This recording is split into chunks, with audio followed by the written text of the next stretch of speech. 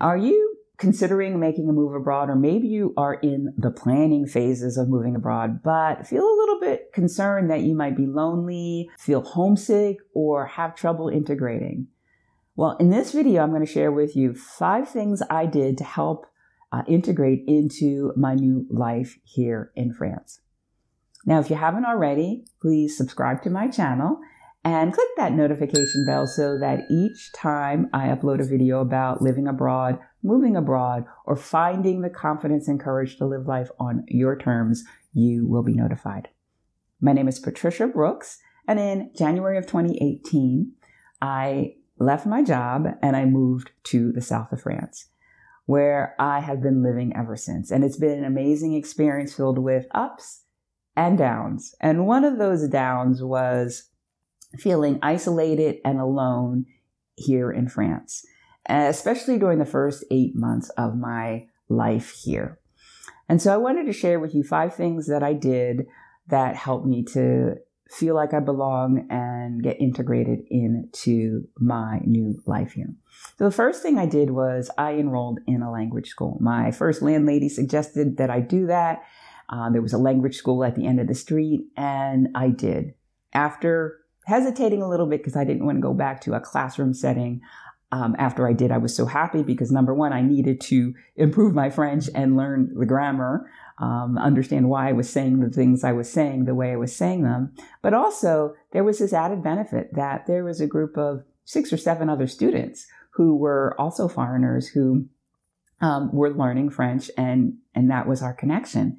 And so I immediately did not feel alone. And there was one person who I made friends with, and during that first year, we would go out to get a beer or a drink after class. And so we became friends. And so that was really helpful. In addition to enrolling in a language school, you might want to join groups. I know that before I made my move and when I made my scouting trips, I met up with a couple of groups. One was Weight Watchers.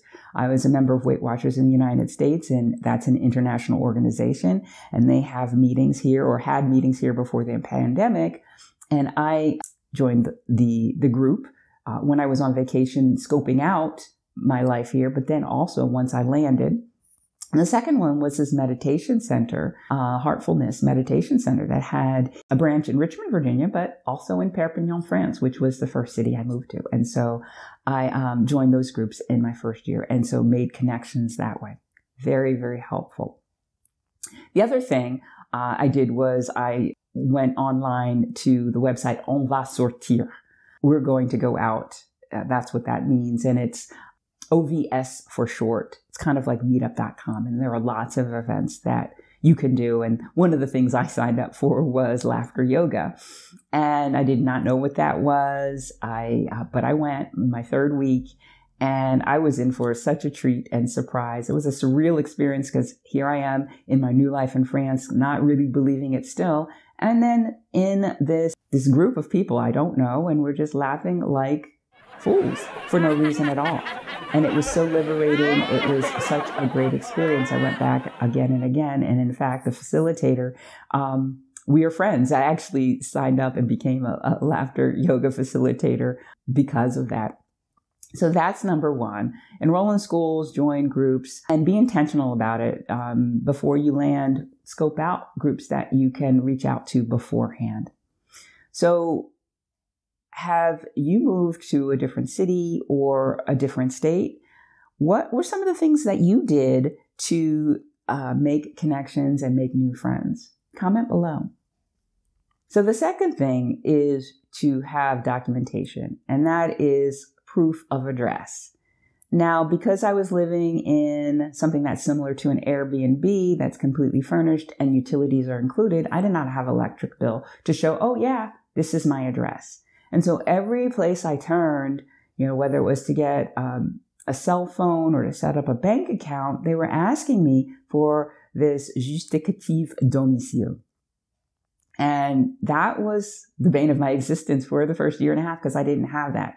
Now, my second landlady was very helpful in helping me get a bank account and setting up my cell phone service because she just went in with me and she showed her identity and she vouched for me, but I did not feel very independent. It wasn't until my second year, 18 months in, when I was getting ready to buy a car and I needed car insurance, that my insurance agent said, "Oh, you don't have this justificatif domicile?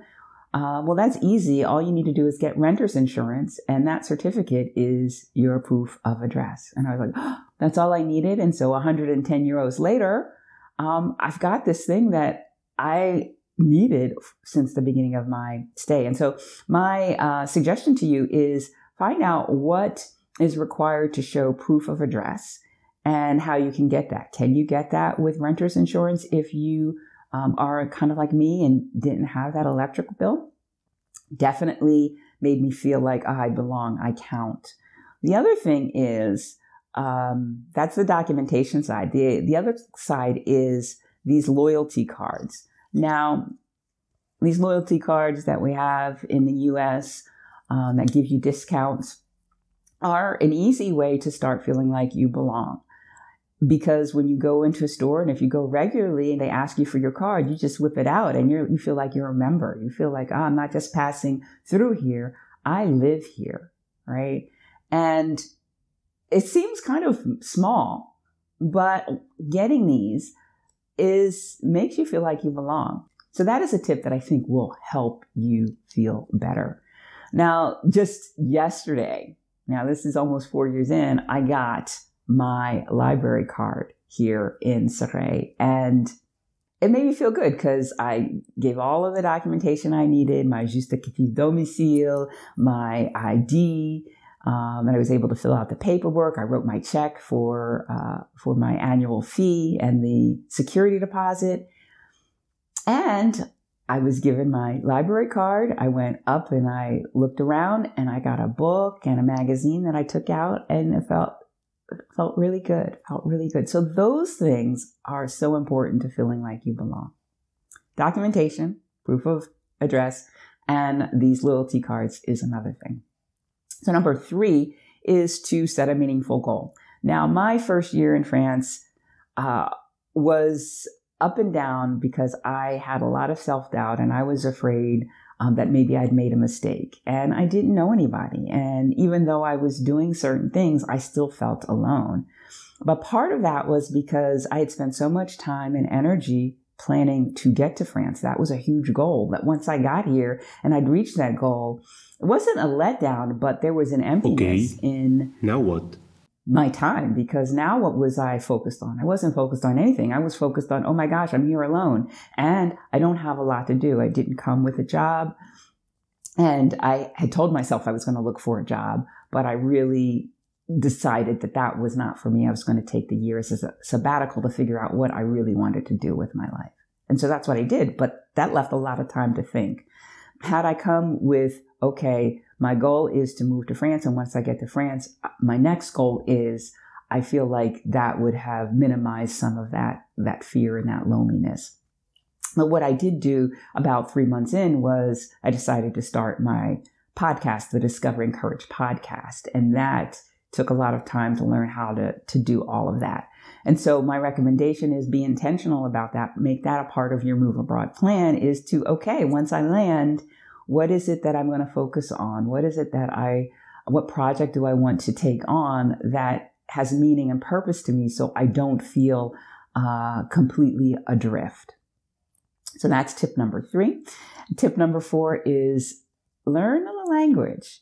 Get a good command of the language, because that will make you interact with people in the way that you interact with people where you are from now. One example I had, and this happened in the same day, was I went to a hardware store, and one of the things I needed was a pot for this plant that was root bound. It was desperately in need of a bigger home. And so they had pots, they had these plastic pots, but none of them had drainage holes. And I knew that I needed drainage holes. And so I looked around, and finally I saw somebody in the section who worked there, and I asked, you don't have any pots that have drainage holes? And he's like, no, we don't. And then I said, well, my plant needs to drain. What do people do? And he said, oh, well, they take the pot home and they drill holes in them themselves. Like, well, I don't have any tools to do that. So what do people like me do? And he's like, oh, well, we have a section in the front of the store where somebody can put holes in the pot for you. And that's what I did. And I walked out of the store with this big pot for my plant, which is doing well now, that had holes in it, drainage holes in it. But had I not felt comfortable with the language, I probably would not have had that conversation. And who knows how my plant would be doing right now. So that was one thing that happened in that day. Second thing that happened was I went to Valet Bureau, which is an office supply store near me. And I picked up some things. And one of the things I needed was a padded envelope and just to send a couple of my books to a friend in. And so I brought the books with me to see the size of the envelope. And they had them, but they had them in packages of 10 on the shelf. And I was like, I don't need 10. I just need one. So I put that back, went to the checkout counter, gave her all the things that I was buying. She rang everything up. And then I asked about the padded envelopes. I said, I see you have these packs of padded envelopes. I only need one. And she didn't say a word. She reached below the counter. She pulled out this padded envelope. She handed it to me. I took the books out of my bag, put it in the envelope, perfect fit. And she rang that up for me too. And so my problem was solved. But once again, had I not had a level of comfort with the language, I might not have asked that. And so being able to do that and interact in the way that I would normally act in the US made me feel like I belong. So that's 4. And then number 5 is expectations and self-identity. You know, what we expect shapes our experience. Wayne Dyer tells the story of a woman who moved to California from another state. And she runs into a local and she asks the local, what are the people like here? And the local says, well, what are the people like where you're from? And she says, oh, the people are mean, they're ugly. I really don't like them. And the local said, well, that's exactly how you'll find the people here. Later that day, a man who has just moved from another state to California asks the man the same thing. And the man responds in the same way. Well, what are the people like where you're from? And the man says, oh, they're so friendly and warm. Oh, I'm really going to miss those people. And the local man says, oh, well, that's exactly how you're going to find the people here. And so our expectations set us up for our experiences because we'll see exactly what we expect to see. And I think moving to a different culture, where we may have stereotypes of what people are like, can set us up for either good or bad experiences. I know that I've heard that the French aren't really that friendly. And I haven't found that to be the case. But I think also knowing what the cultural codes are can help in that instance, because I think that sometimes people don't think French people are friendly because they don't engage in the way that French people are used to, like saying bonjour before asking a question or before starting a conversation. That is something that will make people be a little friendlier. So expectations is one thing that will set you up for better or worse integration into your new country. And the second thing is self-identity, how you see yourself. There were 2 ways that I identified as when I first moved here that I think probably caused me to have a slower integration. One was I saw myself as an introvert, somebody who is shy, who is reserved, who doesn't, start conversations, who doesn't go out and sit at a cafe alone. And the second was as an African-American woman with the viewpoint of an American. And I think that viewpoint is as an outsider, really. In kindergarten, I had an experience that caused me to recognize how different I was. And I carried that around, I guess, my whole life in the United States. And I brought a little bit of that to France thinking, oh, I'm a Black American. There's a certain idea about a Black woman in America. And that's not how the French see me because they're not American. But my self-identity caused me to act in certain ways that may have slowed my progress integrating. So expectation, what we expect, and how we see ourselves are also major factors in how easily you integrate. And so being aware of your expectations and being aware of how you self-identify and who you need to become in order to have a different experience is really key. Now, if you are considering moving abroad but fear the isolation, the loneliness, the homesickness, why not get on a discovery call with me and see if my program, the Carefree Expat Incubator Program, might be something that would be helpful to you. And I'm going to put a link in the description below so that you can schedule a time with me. Now, if you found this video helpful, give it a thumbs up and share with me what tip was the most helpful for you. That is all I have for you today. I will see you again next time. Bye for now.